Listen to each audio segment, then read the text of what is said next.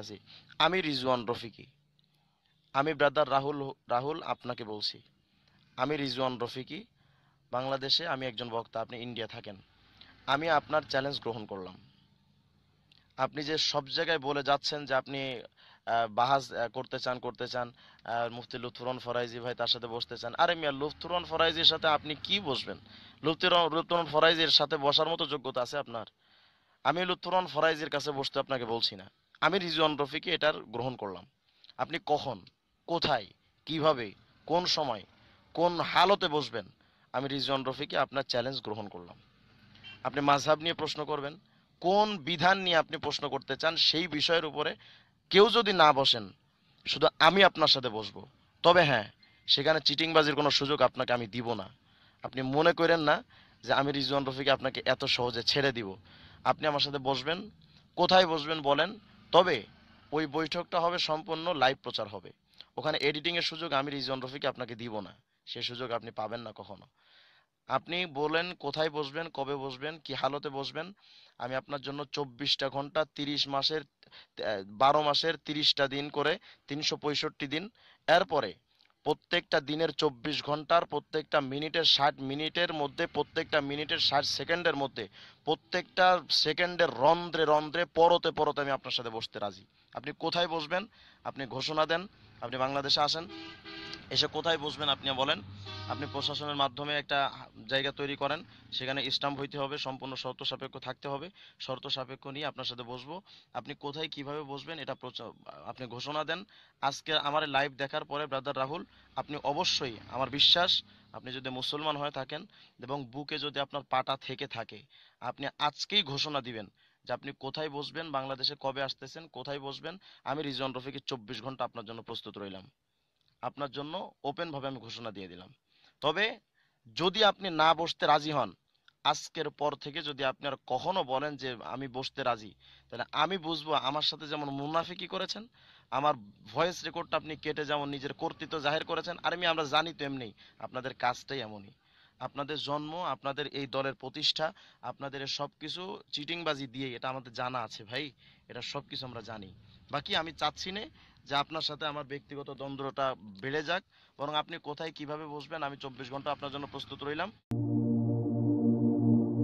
فاسألوا أهل الذكر إن كنتم لا تعلمون بالبينات والزبر وأنزلنا إليك الذكر لتبين للناس ما نزل إليهم ولعلهم يتفكرون.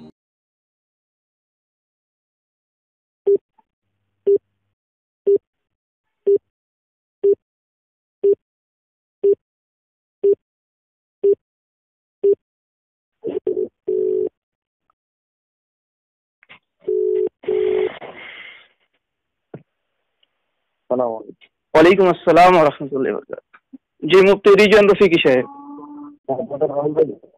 জি বলছি, কেমন আছেন? রাহুল বলছেন? জি বলছি। জি আলহামদুলিল্লাহ। আমার তো এদিকে নেটওয়ার্কের প্রোগ্রাম, তো এই জন্য। কোন সাইডে প্রোগ্রাম আছে? কবে আসতেছেন দেখি? দেখি কবে আসছে বলতে, আমার তো ইন্ডিয়াতে 15 এপ্রিল পর্যন্ত প্রোগ্রাম অলরেডি আছেই। হ্যাঁ হ্যাঁ, 15 এপ্রিল পর্যন্ত ইন্ডিয়াতে তো অলরেডি প্রোগ্রাম আছে আমার। ঠিক আছে, আচ্ছা আচ্ছা। তবে এপ্রিলে ইনশাল্লাহ আসবোই। নিয়ত একটা আছে যে এপ্রিলে ইনশাল্লাহ আসবোই, গোটা এপ্রিলের মধ্যে যে কোনো একটা সময় আসবোই।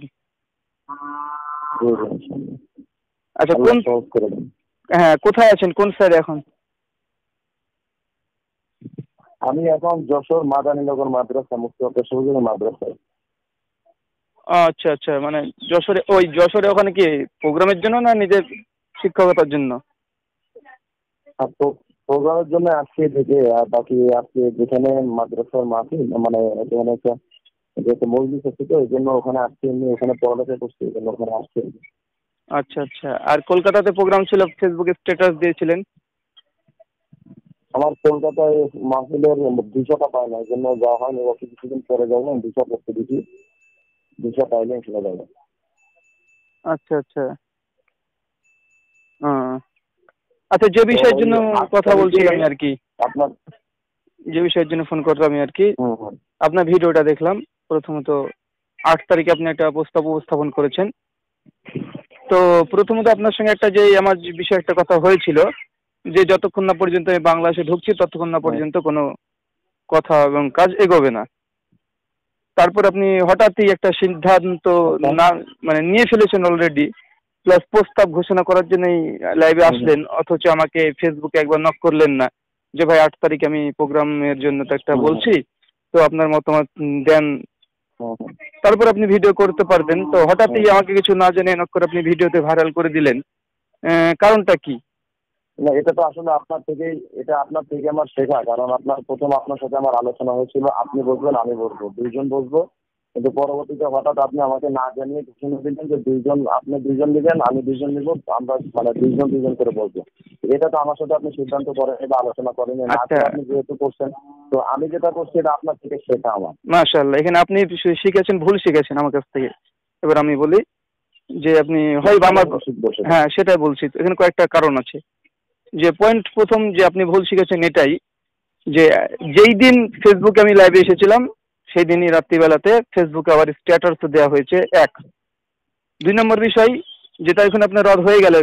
2 নম্বর বিষয়, হ্যাঁ লাইভের পরে স্ট্যাটাস দিয়েছি যে আমরা দুইজন বসবো, স্পষ্ট হবে, ওখানে অনেক লাইক কমেন্ট অনেকই হয়েছে। 2 নম্বর বিষয়, যেহেতু মুফতি রিজন রফিকি সাহেব নিজেই ঘোষণা করেছিলেন, যেহেতু আপনি নিজেই ঘোষণা করেছিলেন যে ব্রাদার রাহুল আমিন যখন যেভাবে যে হালাতে যখন বসতে হলে প্রত্যেকটা ঘন্টায়, প্রত্যেকটা বছরে, প্রত্যেকটা সেকেন্ডে, প্রত্যেকটা রন্ধে রন্ধে বসবেন, তাই এখানে আপনার কোনো শর্তই চলে না। আমি যে শর্ত দেবো সেই শর্ততে আপনাকে চলতে হবে, কেননা আপনি যেহেতু আমি কথা শেষ করি, যেটার মধ্যে বলেছিলাম ওখানে এটা বলা ছিল, আমি এখানে আপনার পয়েন্টটা এখানে লাগাইতে হবে। যেহেতু আমি বলছিলাম যে মানে বছরের 365 দিনের প্রত্যেকটা দিনের প্রত্যেকটা ঘন্টার প্রত্যেকটা মিনিটের প্রত্যেকটা সেকেন্ডে বসে রাখি, তবে শর্ত সাপেক্ষে এটা বলা ছিল।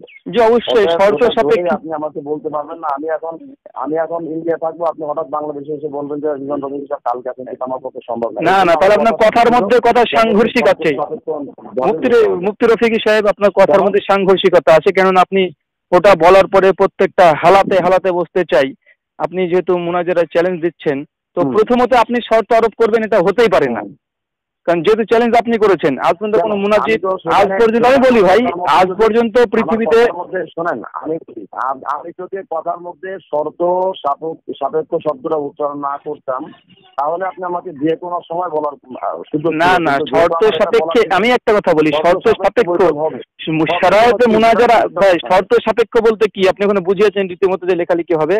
শর্ত সাপেক্ষ বলতে শারায়েতে মুনাজারার জন্য শর্ত সাপেক্ষ শব্দটা আপনি লেখালেখির মধ্যে কোনটা লেখা হবে? লেখালেখির ভিতরে লেখালেখি যে হবে, লেখালেখির মধ্যে কি সময়, স্থান, এগুলো কি লেখার মধ্যে আসবে না? এটা আরে ভাই আমি আপনাকে বলি, আমি আপনাকে শর্ত সাপেক্ষে শারায়েত লেখা হবে, এটা তো লেখা তো হবে, এটা তো স্বাভাবিক।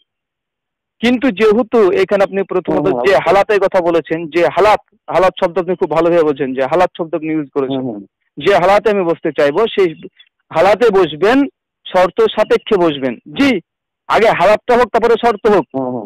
এবার কোন হালাতে আপনাকে ফেলছি আগে আপনি সেটা দেখুন। না, আমি আপনাকে যেতে বলি মুফতি সাহেব, আপনার এটা ভুল আমি খণ্ডন করে দিই। এখানে আমি বলি, আমি যেটা বলছি যে কোনো সময় বসতে রাজি, এর মানে কি আপনি এটাই বুঝছেন যে আপনি এই মুহূর্তে ডাক দিবেন ইন্ডিয়ায় এই মুহূর্তে বসবো? ন, বরং আমার যে কোনো সময় বসার অর্থ হলো যে শর্ত সাপেক্ষে যেদিন বসার সুযোগ হয়, সিদ্ধান্ত হয়, সেই সময় বসার কথা। আপনার বুঝতে এখানে ভুল। না, এখানে আমার বুঝছে ভুল, এটা আপনি আবারও নিজে ভুল করলেন। এই কথাটা বলে আবার এই কথাটা আমি যে বুঝেছি ভুল, এই কথা বলে আপনি আবার নিজে একটা ভুলের মধ্যে পতিত হলেন, দ্বিতীয় ভুল। কারণ এমন কোনো বাংলা সাহিত্য আমার জানা নেই, বাংলা সাহিত্য এমন কিছু জানা নেই যে হালাত শব্দ বলার পরে যে হালাতে যে সেকেন্ডে ঘন্টায় ঘন্টায় বসবে, শর্ত সাপেক্ষের কথাটা আপনি শেষের দিকে বলেছেন, ঠিক আছে? শর্ত সাপেক্ষতা কি, বিষয়টা কি? জি, আমি একটা কথা বলি, শেষ করি। ধরুন আমি কথা বলি, কারণ আমি আপনার পয়েন্টটাকে খণ্ডন করার সম্পর্কে কোনো ধারণা নাই আপনার। আরে ভাই, আপনাকে শর্ত সাপেক্ষটা দ্বিতীয় স্টেপ, প্রথমে হালাত তারপরে শর্ত সাপেক্ষ। আগে হালাতটা আপনি শেষ করেন, তারপরে শর্ত সাপেক্ষে যান। হালাতটা তো তৈরি হবে আগে লেখালেখির পরে, নাকি? হ্যাঁ, হালাত তৈরি হয় লেখালেখির পরে না, আগে কোন হালাত আপনাকে ফেলছে আপনি দেখুন রে ভাই। আপনি বলেছেন যে হালাতে যে সেকেন্ডে, আমি কথা বলছি একটু ধৈর্য ধারণ করে শোনার চেষ্টা করুন, বুঝতে পারবেন কি বলছি।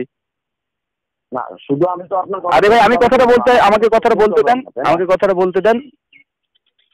আমি কি বলছি, যেহেতু মুনাজারের চ্যালেঞ্জ দিয়েছে রিভিশন রফিকি, আমি কিন্তু দিইনি, প্রথম কথা। প্লাস আপনি খুব মানে কড়াভাবে সেকেন্ডের ঘন্টার রন্ধে রন্ধে প্রত্যেকটা হালাতে আপনি বসতে চান। মানে আমি যখন ডেট সময় ঠিক করব, ডেট দেবো, সময় নির্ধারণ করব, সেই সময়তে আপনি বসতে রাজি হবেন কেন? হালাত বলতে এটা বোঝায় যে হালাতে। তারপরে শর্ত সাপেক্ষে, মানে আপনি শর্ত সাপেক্ষ বলতে গেলে স্থান কাল পাত্র শর্ত এর মধ্যে ঢোকে না।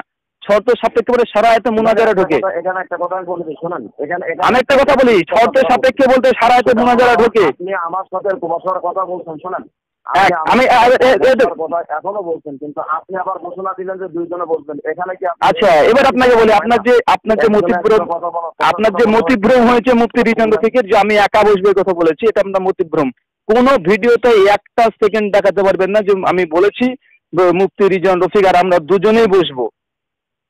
আমি তো সেটা দেখাইছি তো। আমি আরে দুজনে বসবো এই কথা না, একটা দুজন বসবো। আমি একটা কথা বলি, কিছুদিন আগে মুফতি লুৎফর রহমান ফারাজিরা আলাদিসের সঙ্গে লুৎফর রহমান ফারাজি প্রোগ্রাম করলো, যুদ্ধ যদি হয় বাংলাদেশের সঙ্গে ভারতের, তো বলবেন নরেন্দ্র মোদীর সঙ্গে হাসিনার যুদ্ধ হলো। গোটা ভারতবর্ষের সৈন্য দলের নাম কোথায় বলবে না, এটা একটা জাহালাত। পাকিস্তানের মোনাজারাগুলো দেখবেন স্পষ্ট হয়ে লেখা আছে মুফতি ইলিয়াস ঘুমানের সঙ্গে, ঠিক আছে, মুফতি ইলিয়াস ঘুমানের সঙ্গে ওমর সিদ্দিকের বাহাস। ওখানে তাদের সঙ্গে আরো 10 জন করে সদস্য ছিল, তাদের নামও হয় না। যখন আপনাকে বলছি যে অবশ্যই আপনি যেহেতু চ্যালেঞ্জ দিয়েছেন, আমি যখন বলছি যে অবশ্যই আমি মুফতি রিজন রফিকের সঙ্গে বসবো, তার মানে এই নয় যে শুধুমাত্র আমরা দুজনই বসবো, কেউ বসবে না।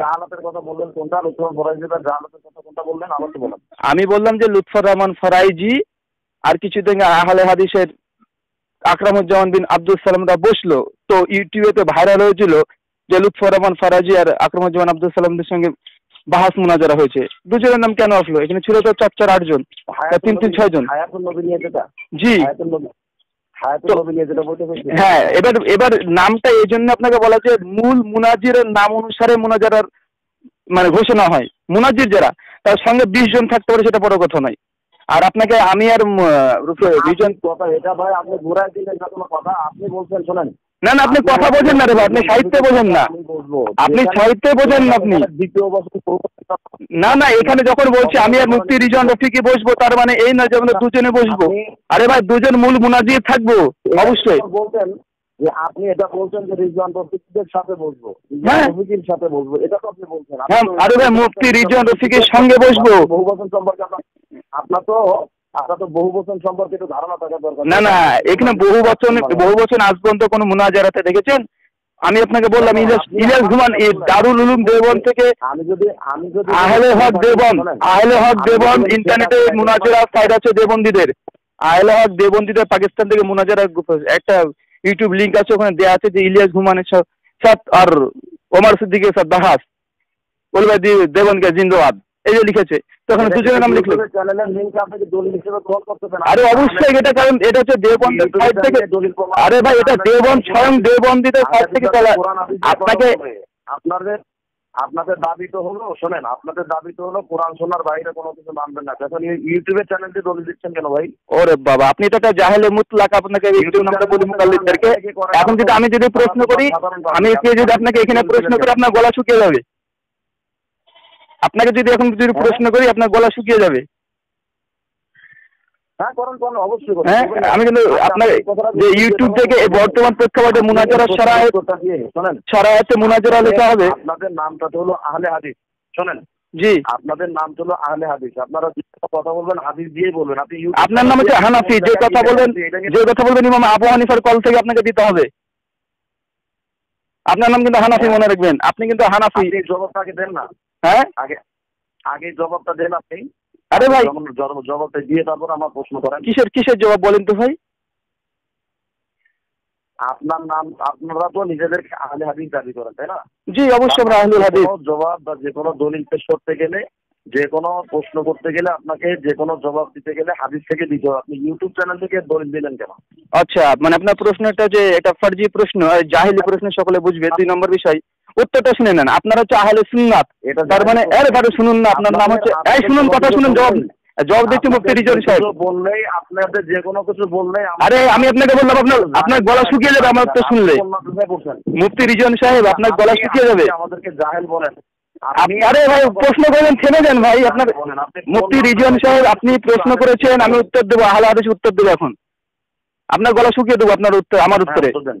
আপনি বললেন যে আহলে হাদিস, যেমন যা বলবো হাদিস আর কোরআন থেকে বলবো, তো আপনার হচ্ছে আহলে সুন্নাত, যা বলবেন কোরআন আর সুন্নাত থেকে বলতে আপনাকে হবে, ঠিক আছে? কোরআন আর সুন্নাত থেকে বলতে হবে, কারণ আপনি আহলে সুন্নাতের দাবিদার, আমি আহলে হাদিসের দাবিদার। তার দলিল যদি কোরআন আর হাদিস থেকে আমাকে দিতে হয়, তো আপনি তো আহলে সুন্নাতের দাবিদার। আরে ভাই আপনাদের নাই। আচ্ছা মুফতি সাহেব, আমাদের কিয়াস দিয়ে দলিল দেওয়ার সুযোগ আছে। যে পৃথিবীতে কোনো মুকাল্লিদ কিয়াস করতে পারে? অন্য কথা বলার সুযোগ নেই কোনো। আচ্ছা আচ্ছা, আপনি এতে যে জাহেলের পরিচয় আবার দিলেন, এই জন্য নিজের মাযহাব সম্পর্কে আপনি অবগত নন। আচ্ছা, আপনি মাযহাবের জাস্টিস তাকি উসমানী মাযহাবের জাস্টিস তাকি, আপনি যে কথায় কথায় জাহেল শব্দটা উচ্চারণ করেন, আপনি কোন মাদ্রাসায় পড়ে আলেম হয়েছেন, শিক্ষিত হয়েছেন, এটা একটু বলেন। আচ্ছা, দেওয়ানবাগী মাদ্রাসায় পড়েছে, উনি কি জাহেল বলবেন কি বলবেন না? কোন মাদ্রাসায় পড়ছে? দেওয়ানবাগী পীর মাদ্রাসা ফারুক হয়েছে কি হয়নি? তারপর আপনার ওই যে আপনাদের বাংলাদেশের যে গান স্টেজে নাচানাচি করে, আপনাকে আমি উদাহরণ দিচ্ছি রে ভাই, আপনাকে উদাহরণ দিচ্ছি। গিয়াসউদ্দিন তাহেরি মাদ্রাসা পড়েছে কি পড়েনি? মাদ্রাসা পড়ছে রাহুল, আপনি কথা বলে চালিয়ে দিবেন না আপনি। আরে ভাই মুফতি রিজওয়ান রফিকি সাহেব, গিয়াসউদ্দিন তাহেরি। তারপর ভিন্ন কথা হবে। আরে ভাই আপনি কিন্তু লাইন কিন্তু চুক্ত করেছেন। মুকাল্লিদের স্বভাব কিন্তু এরকম যে ছুটে যাওয়া, কেননা আমি বলেছি যে আপনাকে প্রত্যেকটা প্রশ্ন কথা শুনতে হবে আমার। আপনি দেওয়ানবাগীর কথাটা বললেন যে তিনি মাদ্রাসায় ফারুক হয়েছে, কোন মাদ্রাসা থেকে? আচ্ছা, গিয়াসউদ্দিন তাহেরি। আচ্ছা ভাই হয়নি, আচ্ছা আমি জানি, আমি হয়নি, আমি স্বীকার করলাম যে হয়েছে হয়নি আমার জানা নেই, তবে স্বাভাবিকভাবে হবে, এটাই স্বাভাবিক। যাই হোক, আপনাকে এবার বলছি, গিয়াসউদ্দিন তাহেরি মাদ্রাসা থেকে ফারুক হয়েছে কি হয়নি? ঠিক যাচ্ছেন কেন? আরে দেওয়ানবাগীর তাকে বলেন। আরে ভাই আমি স্বীকার করলাম যে আমার জানা নেই ভাই, আমার ভুল হয়েছে, আমি তওবা করলাম, আস্তাগফিরুল্লাহ, আল্লাহর কাছে ক্ষমা চাইলাম। এটা ভুল হয়েছে তো যাক আলহামদুলিল্লাহ। এটা একটা যে ভুল হয়েছে, এরপর আপনি নিজেকে অন্যকে কি জাহেল বলতে পারেন? আরে ভাই আমি একটা ভুল, একটা দুনিয়াবি বিষয়, আরে একটা ভুল, আরে ভাই একটা ভুলের জন্য এখানে জাহেলের প্রমাণ হয়? যে আপনি যে এই প্রশ্নটা উপস্থাপন করলেন, এবার আবার আপনি জাহেল প্রমাণিত হলেন। সবই বলতে। আচ্ছা, গিয়াসউদ্দিন তাহেরি এমনি মাদ্রাসা পড়েছেন কি পড়েননি? এরপরে তো আপনি জাহেল বলতেন। মুফতি রিজওয়ান সাহেব, গিয়াসউদ্দিন তাহেরি যাচ্ছি না। না, এখানে আপনার বাতাস বেরিয়ে গেছে এবারও। আপনি আগে দেওয়ানবাগীরটা ক্লিয়ার। না যেহেতু একজন জাহেল, যেহেতু আপনি বললেন আমার ভুল হয়েছে আমার না জানার কারণে, তো আপনি তো জাহেল, এটা মেনে। হ্যাঁ আমি, আরে ভাই একটা বিষয় অজ্ঞ তার মানে এই নয়, একটা বিষয় অজ্ঞ তার মানে এই নয় যে আগে এটা মেনে নেন। আচ্ছা আচ্ছা, তাহলে আপনার এখানে একটু জট ছুটে দিই, কথা শুনতে হবে। আপনি আগে নিজে আপনার একটু জটটা ছুটিয়ে আপনি আমার একটা কথা জবাব দেন, যে আপনি বললেন কিয়াস, যে কিয়াস হচ্ছে দলিল। আরে ভাই এটা আপনার জবাব দেন। ওই সমস্ত আগে এই বিষয়টা নিয়ে আপনি নিজেকে বলেন যে আমি জাহেল, আমার জানা ছিল না, আমি জাহেল, এটাকে নিজেকে প্রমাণ করেন। আরে ভাই আমি বলে দিয়েছি, আমি বলে দিয়েছি স্পষ্ট ভাবে যে দেওয়ানবাগী পীর ওই যে মাদ্রাসা পড়েনি, তার দলিল উপস্থাপন করুন। আপনি এই বিষয়ে বলেন যে এই বিষয়ে আমি জাহেল, এটা বলেন আগে। আপনি বলুন, আপনি আগে দলিল দেন যে আমি যে বলেছি, ধরুন আমি আমার কথা রুজু করবো বা কথা বলছি যে হ্যাঁ দেওয়ানবাগী মাদ্রাসা পড়েছে, যান আর দেওয়ানবাগী মাদ্রাসা পড়েছে, আপনি আগে নিজেকে বলেন দেওয়ানবাগী মাদ্রাসা পড়েছে, আপনাকে বললাম। এবার দেওয়ানবাগী যে মাদ্রাসা পড়েনি তার প্রমাণ পেশ করেন। আপনি ফারেক হওয়ার কথা বলছেন, আপনি বলছেন দেওয়ানবাগী মাদ্রাসায় পড়ে মাদ্রাসা থেকে ফারেক হয়েছেন, ওই নাম্বার মাদ্রাসার নামটা বলেন। আচ্ছা, দেওয়ানবাগী যে মাদ্রাসায় পড়েনি তার জন্য, দেওয়ানবাগী যে মাদ্রাসায় পড়েনি, দেওয়ানবাগী মাদ্রাসায় পড়েনি তার দলিল উপস্থাপন করেন। তাহলে এই ব্যাপারে আপনি বলেন যে এই ব্যাপারে আমি। আরে ভাই আপনি যে এই বিষয়ে জাহেল, আপনি জানেন না দেওয়ানবাগী মাদ্রাসা পড়েছে কি পড়েনি, আপনাকে বলছি দেওয়ানবাগী যে মাদ্রাসায় পড়েনি তার দলিল উপস্থাপন করেন, নাসির দলিল লাগে। আরে ভাই না বোধকের দলিল লাগে, আপনার জানা নেই? না বোধকের দলিল লাগে, হ্যাঁ বোধকের দলিল লাগে না। হালালের আল্লাহ কোরআনে বলছে পৃথিবীর যা আছে সমস্ত কিছু খাও, আপনার এটা ভালো করে ভাবে জানা আছে যে না বোধকের দলিল লাগে, হ্যাঁ বোধকের দলিল লাগে না। এই যে কথা ঘোরাচ্ছেন আমি ছাড়বো না আপনাকে ওইভাবে। আরে ভাই আপনি ধরলেন কোথায়? ধরেছি তো আপনাকে রে ভাই। বিষয়টা ক্লিয়ার করেন মুফতি সাহেব, ও মুফতি সাহেব আপনি আগে এই বিষয়টা ক্লিয়ার করেন। জি বলেন। এই বিষয় আগে ক্লিয়ার করেন, দেওয়ানবাগী কোন মাদ্রাসায় পড়ছে, কোন মাদ্রাসা থেকে ফারেক হয়েছে, এটা আগে প্রমাণ দেন। যদি প্রমাণ না দিতে পারেন তাহলে 1 নম্বর মৃত্যু, 2 নম্বর জাহেল, এই শব্দটা নিজের ক্ষেত্রে মেনে নেন, তারপরে আমি ভিন্ন দিকে আগাবো। আচ্ছা আচ্ছা আচ্ছা আচ্ছা, মানে আপনার দম শেষ হয়ে গেছে। এবার যে দেওয়ানবাগী যে মাদ্রাসা পড়েনি, যেহেতু না বোধকের দলিল, কোন মাদ্রাসা পড়েনি দলিল দেন। মাদ্রাসায় যে পড়েনি তার প্রমাণ দেন, মাদ্রাসায় যে তিনি পড়েনি তার দলিল দেন। আমি যেহেতু দেওয়ানবাগি সম্পর্কে উত্থাপন করি না, তার সম্পর্কে আমার আরে ভাই দেওয়ানবাগি যে পড়েনি, যেহেতু আমি বলছি ধরেন আমি বলেছি পড়েছে, আমি বলেছি মাদ্রাসায় ফারেক হয়েছে, আর আপনি বলছেন না না পড়েনি, তো পড়েনি তার জন্য আপনার দলিল দিতে হবে। বলেন না। আরে ভাই আপনার মাদ্রাসার নাম জেনে বসে আছে নাকি? কোন ভণ্ড প্রতারক আপনি যদি এখন কোন মাদ্রাসায় পড়েছেন আপনার ঠিকই কুস্তি আমাকে নিয়ে বসতে হবে নাকি?